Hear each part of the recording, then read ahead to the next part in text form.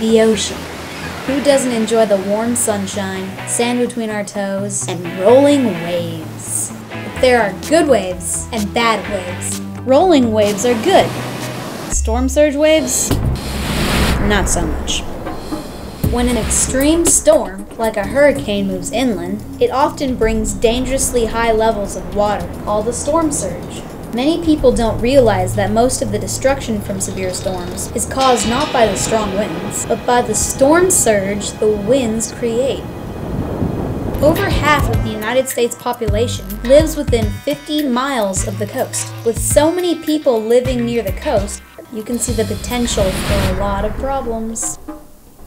So, how can we continue to enjoy life along the coast without getting in over our heads?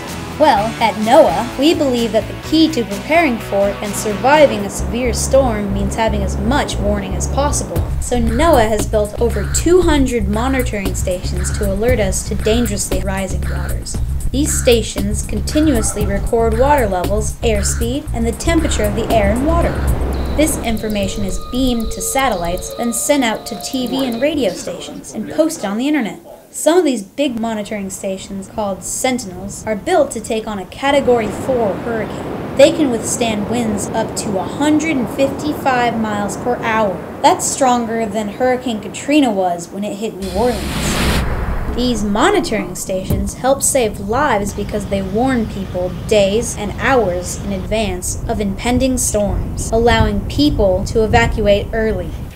NOAA's monitoring stations are valuable instruments. You can relax knowing that NOAA is working hard to bring you information on weather and water through these intelligent and unwavering soldiers, always on guard.